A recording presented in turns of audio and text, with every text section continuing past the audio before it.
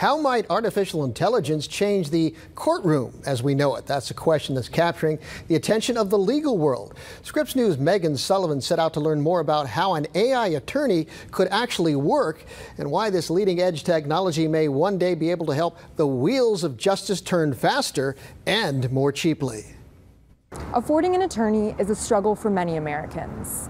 Some think artificial intelligence may be able to change that. But can a robot really defend your legal rights? Artificial intelligence is getting scary good at making artwork. Artificial intelligence is helping to detect and treat the disease. Hey Google, or its new iPhone with facial recognition. ChatGPT. As artificial intelligence continues to transform our everyday lives, there's a new race underway to harness the power of AI in the courtroom. At the cutting edge of that movement is Joshua Browder, the CEO of a startup called Do Not Pay. He says he's on a mission to create the world's first AI-powered attorney. The legal industry is David versus Goliath, so we want to be David.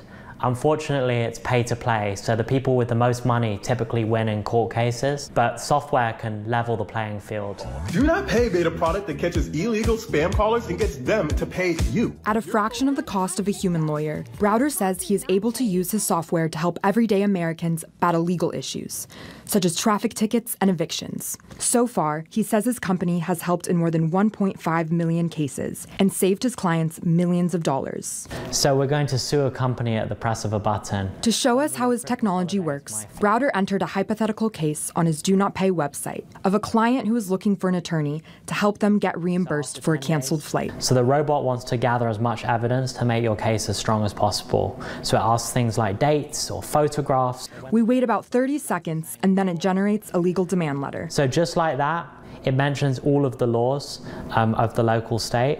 The system then automatically sends the letter to the airline. For now, Do Not Pay can generate legal letters, lawsuits, and other routine court documents. But Browder says this is just the beginning. For the past year, Browder had been planning to take the technology one step further, using AI to represent a client in the courtroom for the first time in history. They're going to put on AirPods and the AI will be whispering in their ear. It will listen to the court hearing, process what's going on, and then whisper very quickly back what to say. But his plan sparked backlash from lawyers across the country, including this class action complaint in San Francisco that argued Do Not Pay is not actually a robot, a lawyer, nor a law firm. Do Not Pay does not have a law degree, is not barred in any jurisdiction, and is not supervised by any lawyer. And because of that, the complaint contends, it's illegal to use in a courtroom. Browder says that opposition has forced him to postpone his plans for now. I think lawyers are very scared. AI will replace a lot of lawyers, and we're on the side of the people, not the side of the lawyers, and the people need legal help for free or very cheaply. Georgetown Law School professor Tanina Rothstein told us access to legal help is a problem faced by millions of Americans nationwide. 92% of people living in the United States either get no legal help or inadequate legal help with their legal problems. It's an incredible crisis. Rothstein researches ways technology can be used to change that. She told us AI can help solve the crisis, but says it should never be allowed to completely replace a lawyer. Technology is helpful, but I think we need lawyers to be the subject matter experts to make sure that whatever the system is producing reflects what the law is. Wouldn't having an AI lawyer be better than not having a lawyer at all? Absolutely.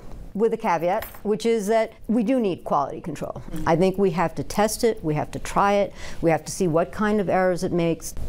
So who would be held accountable if an AI made a mistake that could qualify as malpractice? Well, so that's the big question. That's where we have to think about how do we regulate it. So if it makes mistakes, you stop it from continuing and people can get their money back or can get some form of redress. Without any oversight, Rothstein worries that AI legal companies could be driven by profit, not the interests of clients. Do Not Pay's own terms of service state any communications between you and Do Not Pay may not be protected under the attorney-client privilege doctrine, and that it can share users' data with third-party companies.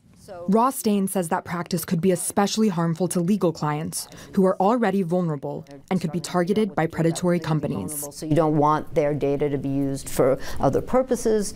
You don't want their data to be exploited. Joshua Browder told us his focus for now is on improving AI's capacity so it can be a more reliable resource for people who need legal help. The biggest challenge we've had is the AI makes things up. So we've had to tell the AI, stick to the facts. AI is really good at doing lots of things, but you have to train it. Even with those challenges, studies say that in the next decade, thousands of legal roles will be fully automated as AI-powered technology reshapes the legal world. Megan Sullivan, Scripps News, Washington.